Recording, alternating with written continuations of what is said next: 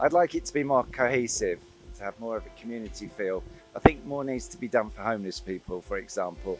There's lots of empty shops and they could be set up as places for people to go during the day, maybe to sleep at night. But generally the city's great and it's looking good.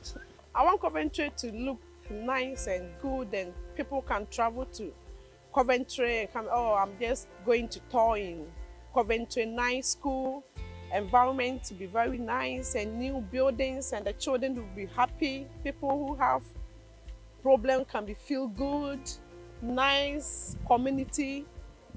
I think that Coventry of 2030 needs to be a social hub with lots of cultural activities across all the diverse different communities of Coventry. Looking 8 years, as you're saying, I think the council could do quite a lot, supporting families, with Brexit and COVID that has hit the CE. It would be quite great if the council would look into supporting, younger people.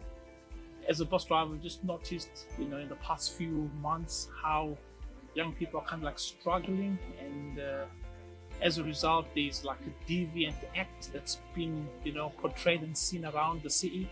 So if the council could try and cab and support families that are struggling, that could change quite a lot of things in the city.